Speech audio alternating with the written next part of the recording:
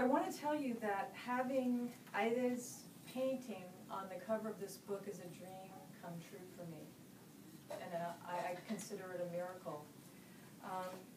I was looking for a cover for my poetry book, and of course I was on the internet for hours and hours and hours, for months and months and months at a time, and I found Aydee's work, and I found this painting, and I showed it to my husband Ricardo, and we both said, "My God, that's it, that's it. This expresses your whole manuscript, all in this beautiful artwork without words."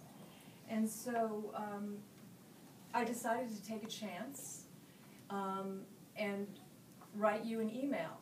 Had no idea what was going to happen, and I just tried to tell myself that all you can do is ask.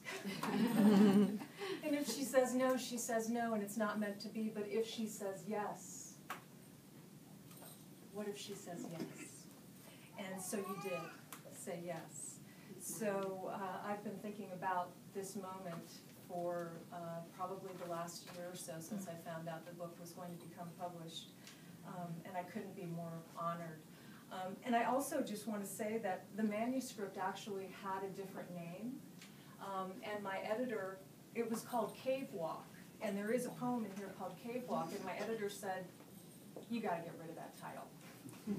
And I was very committed to that title, and back in the spring when poet Francisco Alarcón came to Washington, D.C. for a poetry conference, he and my husband Ricardo and I were having coffee, and you must have had your cell phone, and we showed Francisco, "Look at this painting that's going to be on the cover."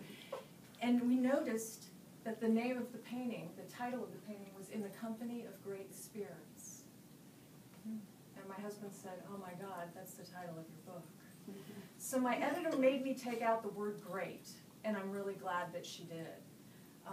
Because I think "In the Company of Spirits" collects all of the people that are in here. So I thank you, Aydee. It's such an honor.